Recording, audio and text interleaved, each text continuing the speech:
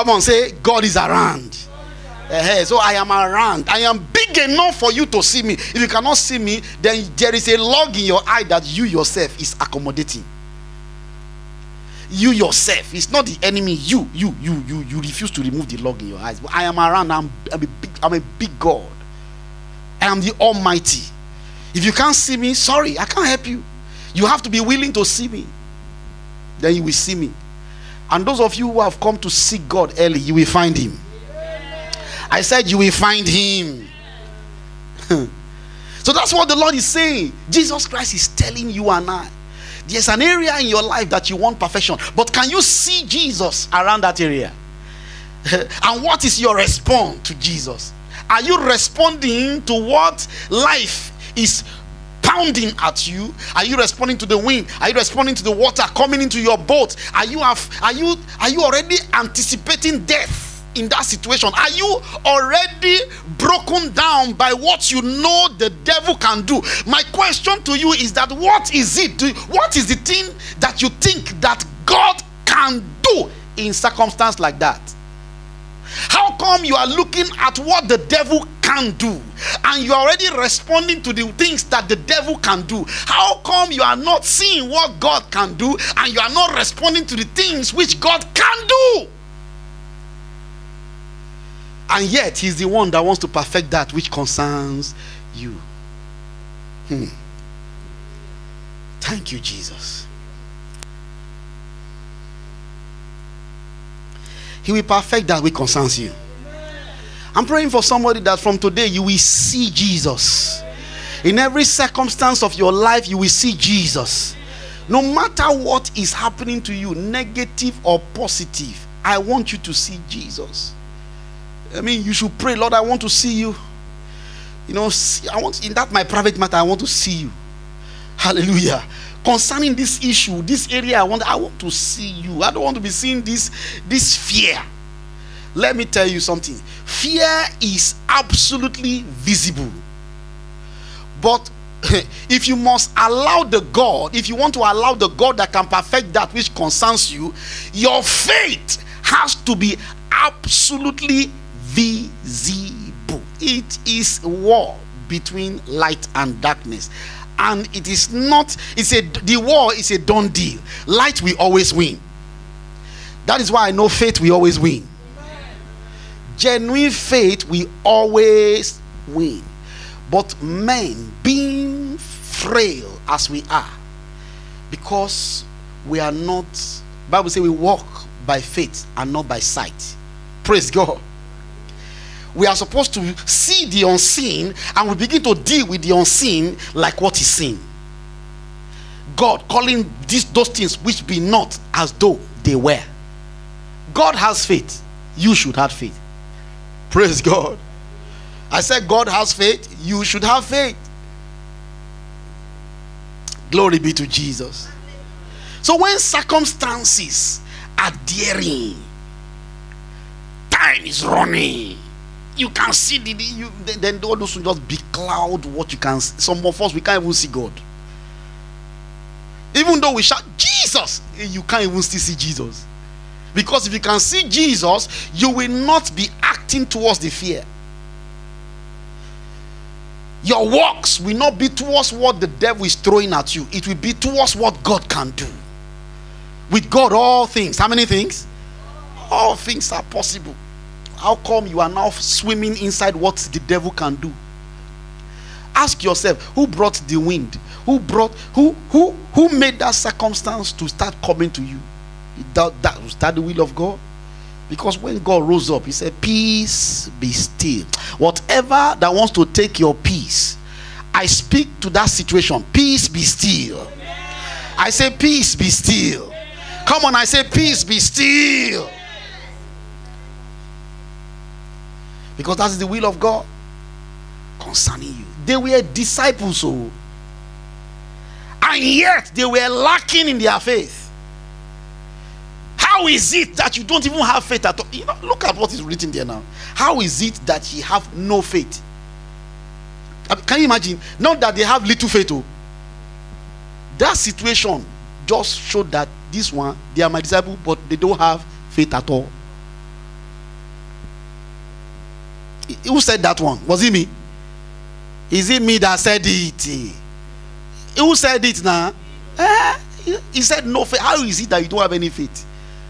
Ordinarily would have thought that these ones that follow Jesus, they have faith. They have faith. Jesus said, Siam, following me is not the show of faith. It is when you are facing circumstance, we will know exactly what your faith is, the level of your faith. He said, no, the scripture says, if you have a faith like a mustard seed, very small one, you will tell to this mountain. They did not have faith at all, so they could not even talk to the wind. They did not resist what the devil was bringing. They were just responding to it. Hey, please, I said, Jesus, person the wicked, this is your wickedness, not champion. And Jesus woke up, rebuked and said, you don't have faith at all. Zero faith. I pray that this month you will not operate zero faith. I know you are God's disciples, but I'm praying for you that this month and forevermore you will not operate zero faith. The world may think you have 100% faith, 99% faith. I mean, because you wear suit and you speak in tongues and everything, they see you are very godly, blah blah blah and blah blah blah. Before God that checks circumstance, that sees the inward part of man, men may see you 100%, and it is possible God will just see the person 0%. That shall not be you. That shall not be you. In the name of Jesus. There is a man called Elijah. Elijah, is he not the one that called down fire? He called down fire several times, was roasting people alive in the afternoon. But one thing happened to this man. One witch called Jezebel one day. Jezebel just threatened him. A practical threat. After he has roasted all the prophet of Baal, Jezebel had it, and Jezebel said, God do so and more if I don't make you, Elijah, to be like one of these prophets of Baal. The way you kill them, I will kill you. If I don't kill you, I'm not Jezebel. I'm not Jezebel if I don't kill you. As soon as Elisha had it, the man, he ran. The prophet took off. Somebody who called down fire, all of a sudden a woman just said, the way you kill these guys, I will kill you. If I don't kill you, I'm not Jezebel. He had it and he took off. Ran. He ran that it was only dust they were seeing behind him. In fact, the Bible says he ran and he left his boy. Turn your scripture. Praise God. 1 Kings. 1 Kings.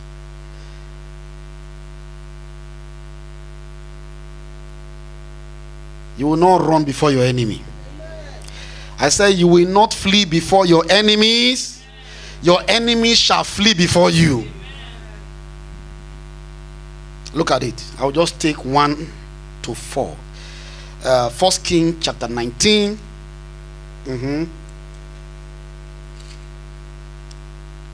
Good.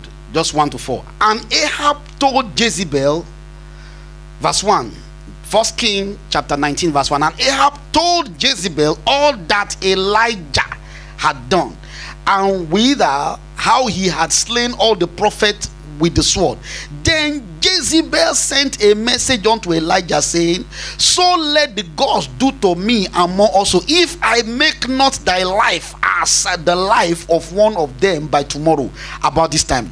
And when he saw that, he arose and did what?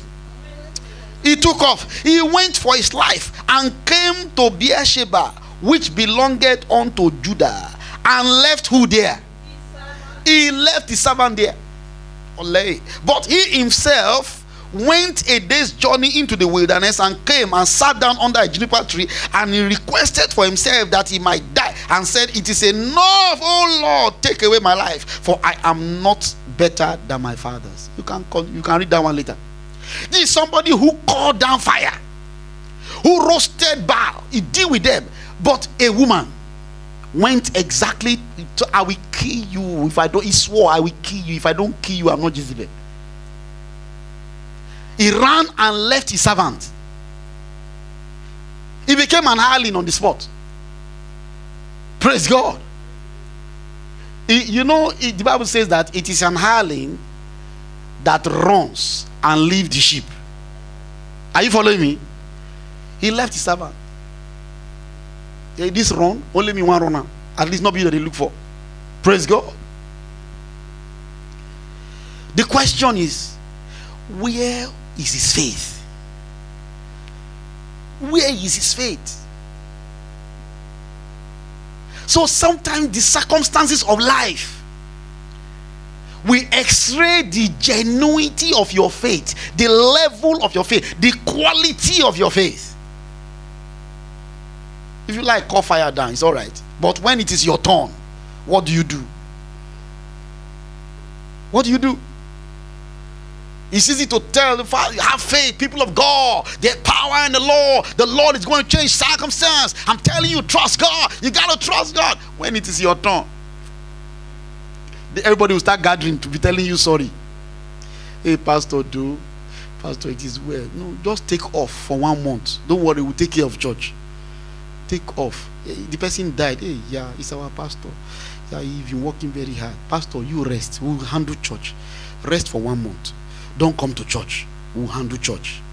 You two now lie down. Everybody coming to greet you at home. Hey, yeah, sorry. Meanwhile, you have preached before. Pity like man. Be strong. No matter what happens, neither height, neither depth, neither thing present or things to come. You shall take off from the love of Christ. And now it's your turn. Pastor, come to church. They tell you to sleep. You two, you are sleeping. But when their own somebody died, you told them to still come to church. Praise God. That's hypocrisy. That is what? That's hypocrisy.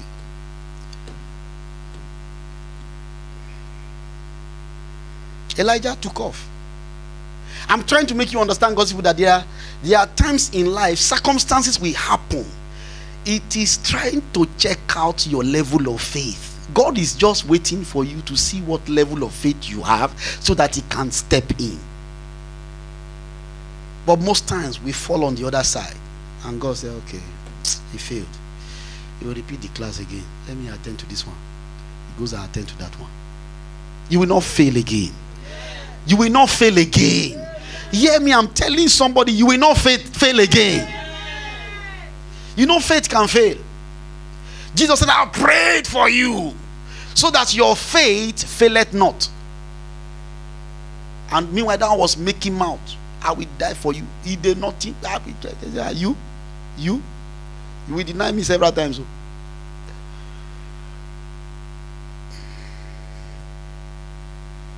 Jesus gave a parable in Luke chapter 18, 3-8. Luke 18, 3-8.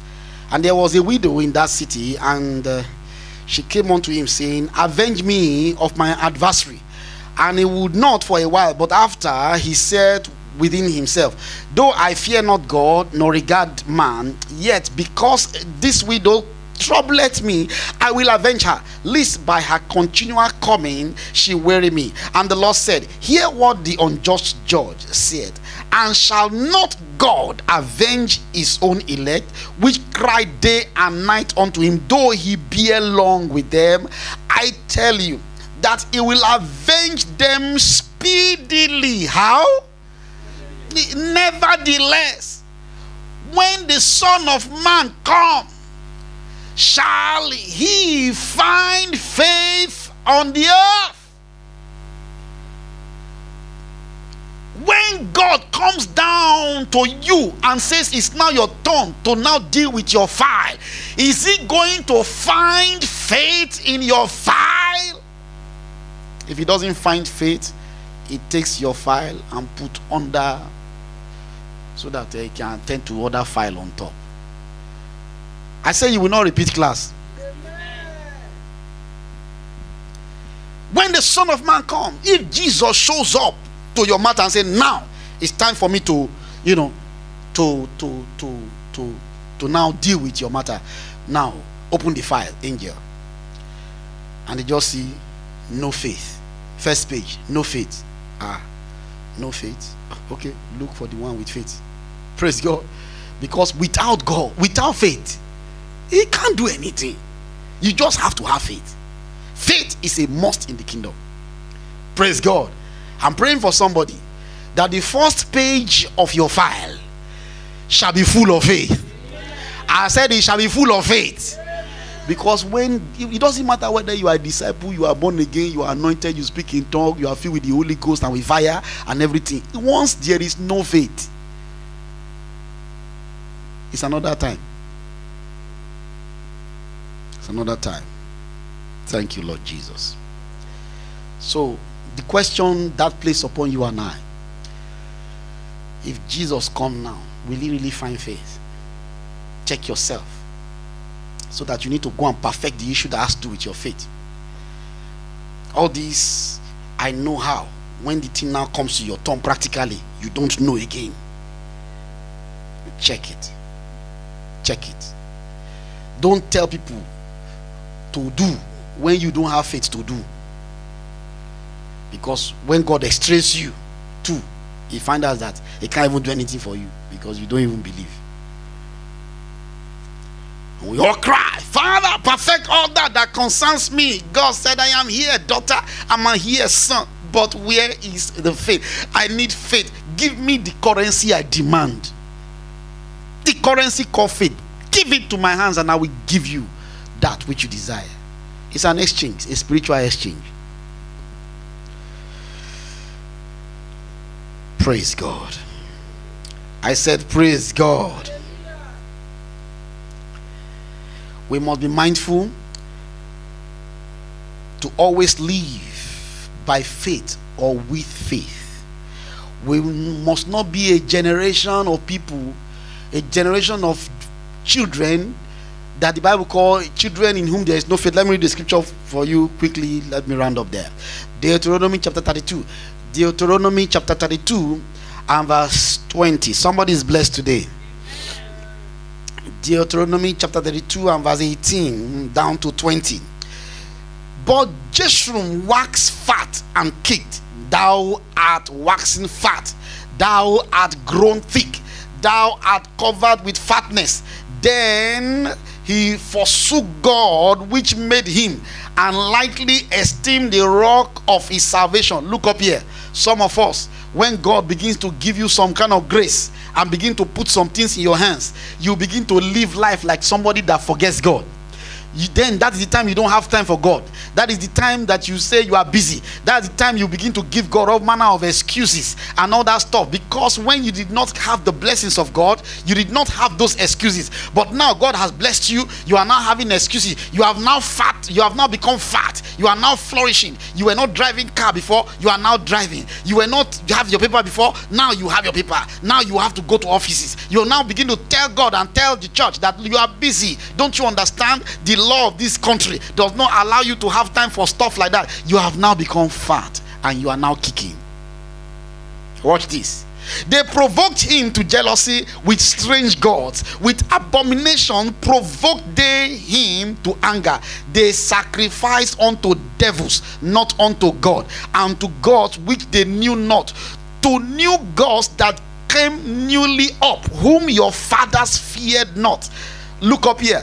Look up here. And some of us, after living that kind of life, you will now be able to gather money. When you gather money, you will now go back home. When you go back home, they put you into a traditional party. You enter into a traditional party. When you get there, they will now tell you that, well, it doesn't matter, just do this one, you do this one, you do this one, and then you will give money to somebody who sacrificed to devil. You are the same person who is sacrificing, because you gave the money for them to go and make a sacrifice on your behalf. You say you are not the one who did it, but somebody went to go and do it for you, but you paid the money. You have sacrificed unto other gods. He said, of the rock that beget thee, thou art unmindful, and hast forgotten God that formed thee. And when the Lord saw it, he abhorred them. He did not perfect that which concerns them. He abhorred them. May God not abhor you. He abhorred them because of the provoking of his sons and of his daughter. And he said, I will hide my face from them. Hear me, somebody. God will not hide his face from you. I will hide my face from them. I will see what their end shall be. For they are a generation, children in whom what? Children in whom no faith. Children that has no faith. Children in whom is no faith. Not that they have small faith. They don't even have faith at all. At all. Zero faith. Disciple, zero faith. Don't come into that generation of people that has no faith. They go to church, we know. They are deacon and deaconess and pastor and archbishop. We know they have all the title. They wear collar. We know. They are chieftaincy, they are elders, they are everything. We know that one. But do they have faith? They are a generation in whom they are children, but a children generation that has no faith. God said, "Twe, I spit you out of my mouth. You are not mine." God will not reject you. I said, God will not reject you. That is why the prayer of some people is an abomination unto God. They stay on a wrong ground and they are calling God. God cannot come. The place is filthy. He's filthy. He's an holy God. Hallelujah. So, clean up, God's people. You got to have faith in you. Practical faith.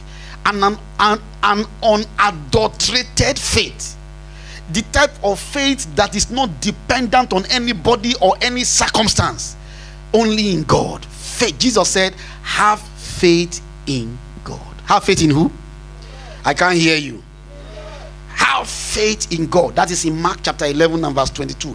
Have faith in God. Not have faith in any man. Have faith in God. Not in any circumstance. Have faith in God. Have faith in God. Keep your eyes in God. The one who is called the author and finisher of your what?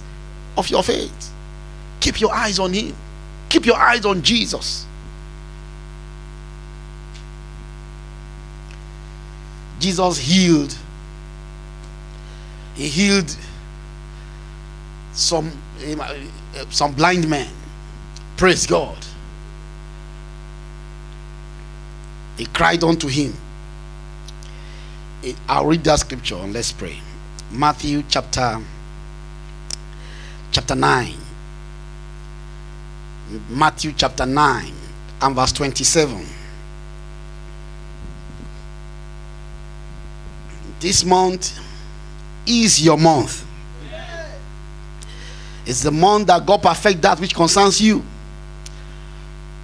But look at what the scripture says. Matthew chapter 9 and verse 27 down to 28. And when Jesus departed thence, two blind men followed him, crying, saying, Thou son of David, have mercy on us. And when he was come into the house, the blind man came to him, and Jesus said unto him, Believe ye. Do you have faith? Believe ye that I am able to do this? They said unto him, Yea, Lord. Then touched he their eyes, saying, According to your faith, be it unto you. Can I hear an amen? According to you. Do you believe me? Yeah, I believe you. Said, then the one who perfects man, who perfects the things that concern. Say, then as long as they acted their faith, he said, then he touched their eyes, and as he did, they saw. He said, let it be. Should you be deceiving me? Should you be talking out of the fact that because I asked you? He said, let it be according to your faith. If I ask all of us now, do you believe in Jesus Christ? But say, yeah. What do I have to say? let it be according to your faith, because God knows you. He knows where your faith is. I don't know, but God knows. Praise God. They say, let it be according to your faith. So if, and I'll say, let it be according to your faith, maybe out of 10, 9 people they saw, it only means that the faith of the one person with that's remaining, it was a zero faith, even though everybody said, yes, I believe. And God is the one that answers a man. He's the perfecter. So he's the one that decides who has faith and who does not have faith. The word of God has come to you. You know yourself. You know which area. You know the circumstance that robs you of faith. And you know the area you want God to reach out onto. I want you to rise up on your feet now. I want you to talk to God and say, Lord, let there be no circumstance in this world that will rob me of my faith. My faith in you. Let no circumstance in this world rob me of my faith in you. Lord, let it not be zero faith with me. There's somebody praying here right now.